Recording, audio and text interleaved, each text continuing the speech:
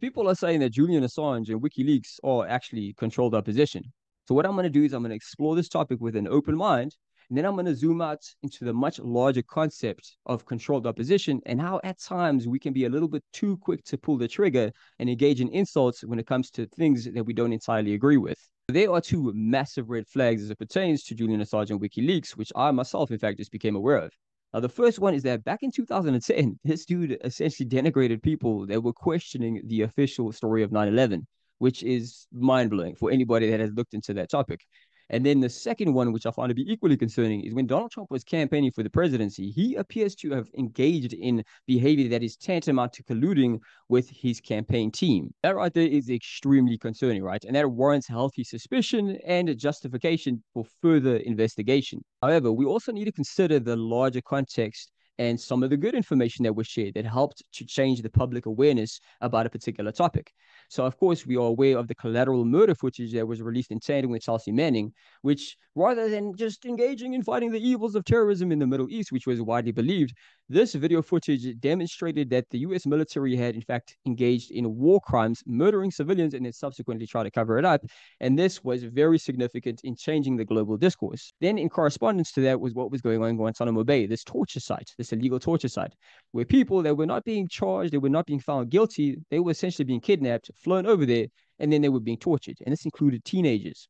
And then the third one, which is often overlooked, but this was also a game changer in multiple ways, was the leakage of the Podesta emails. And there was a lot of very significant information contained within these emails. But what I'm talking about specifically, which unfortunately has since been hijacked by like this whole QAnon thing, is that it opened up the public's mind to the prospect of VIP pedophilia. And although the blowback from the media, especially at that time, and this is when the whole fake news narrative began to kick off, was especially powerful and evocative and entrenched in irrationality and emotion, well, it's just a silly Pizzagate. The reality is, for anybody that objectively looked into that, there was something legitimately there. So critically considering all of this from a wider viewpoint is essential, right? And it's also important from an observational perspective to recognize that this behavior is not relegated to Julian Assange or WikiLeaks alone either, guys. Jesse Ventura, for example, is well known that when he would go on establishment media, he would not shy away from basically alluding to that 9/11 was an inside job. It was a failure of intelligence. Everyone's accepted No, it that. wasn't. We knew before with Condoleezza Rice's memo on August 6th when it stated right in the memo, bin Laden to steal planes and run them into buildings. And more stuff is coming out now also, how much the Bush administration ignored the intelligence. It was almost like they ignored it because they wanted it to happen. He also wanted to abolish the IRS. I would abolish the income tax and I would go to a consumption-based national sales tax. You wouldn't need the internal revenue anymore. And he's written numerous books and held a show helping to expose some of this more shadowy corruption.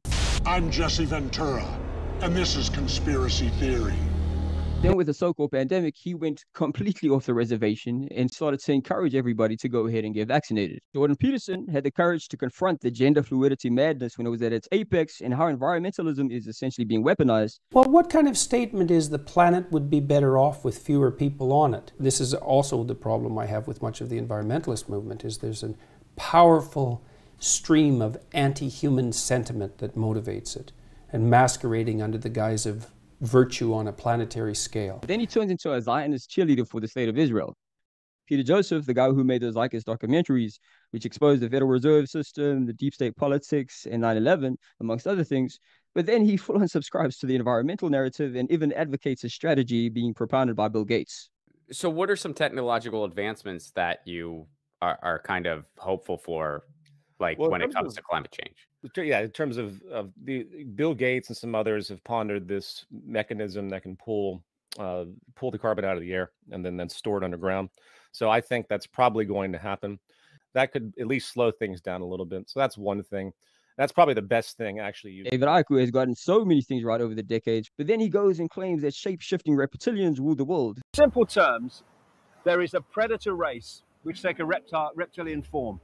They're feeding off humanity. They've turned humanity into a slave race. They demand human sacrifice. That's where Satanism comes in. They feed off human energy, particularly feed off the energy of... Which, who knows, guys? Maybe they really are. However, unless you have incontestable evidence to attest to that claim, that is a very bad chess move to play. And then Alex Jones, who has likewise gotten it right many times in his career, began to act so bizarrely during Donald Trump's campaigning and presidency and in line with state propaganda that Ron Paul literally called him out on his own show. I don't want to have to, nuke the DMZ. But if they do strike us first, I think they may be crazy enough to do it, then it's going to take a major commitment to make sure they can't counter-respond. You're buying into all the garbage that's passed out there by the deep state and neoconservatives and the media. My suggestion very clearly on what we should do is we should allow the South Koreans to talk to the North Koreans. What's wrong with that? They're the ones that have everything at stake, and we don't even allow them to do that. I understand you can say we're ganging up on North Korea and the people hurt are the poor folks in it. That's true. I'm not saying you're wrong. But what about the dictators? What about the horrible, evil leaders of the nation? What are we supposed to do about them?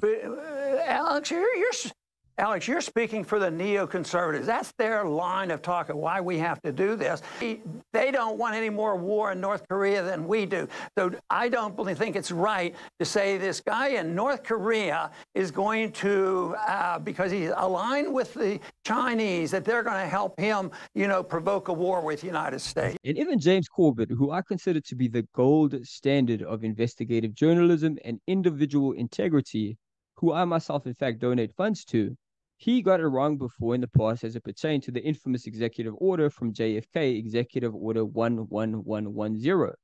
End the Fed is a national campaign in the United States that can be found at endthefed.us. The first major action of this campaign is a nationwide rally that is going to be held this coming Saturday, November 22nd, 2008, which of course my listeners will remember also marks the anniversary of the assassination of JFK, who, by the way, issued an executive order the year before his death, which ultimately sought the abolition of the Federal Reserve and the reinstitution of U.S. notes, not Federal Reserve notes. So what can we learn from all of this, right? Well, the first thing I want to point out, guys, is I'm not trying to be a propagandist myself and I conflate all of these examples together. A young James Corbett getting it wrong about this infamous executive order, which he later clarified and exposed the truth of, should not be confused with a seasoned veteran in Alex Jones acting in a bizarre way that is antithetical to his traditional behavior. Now, that aside, although it is essential to question people and their motives to ascertain the truth, we also need to recognize that just because somebody doesn't perceive the world the same way that you do, doesn't automatically make them controlled opposition. And just because you don't agree with them doesn't make it okay to insult and denigrate them either, guys. So many people in the so-called truth community are quick to point out how dangerous and dismissive cancel culture and censorship is, and yet in the same token, they are perfectly content to dismiss people they don't agree with through insults or labeling them as controlled opposition. And this is why I always try to remind people of the importance of honoring our greater human principles over our limited human perceptions. Because whether it's Jesse Ventura or Julian Assange or David Icke or myself or yourself, we've all taken different paths in this life, guys, which has resulted in different perceptions of objective reality and therefore objective truth. What's not nearly as divisive, though, is our shared human principles. Things like personal integrity, simple human decency, mutual respect, kindness, empathy, and treating others simply as you'd like to be treated yourself. And as I've explained before, guys, our greater human principles are not the exclusive property of a particular skin color, religion, political party, or tribe. No, they are unifying human principles that have been recorded throughout human history and are the fundamental measurement of what separates us from the parasite and psychopathic class.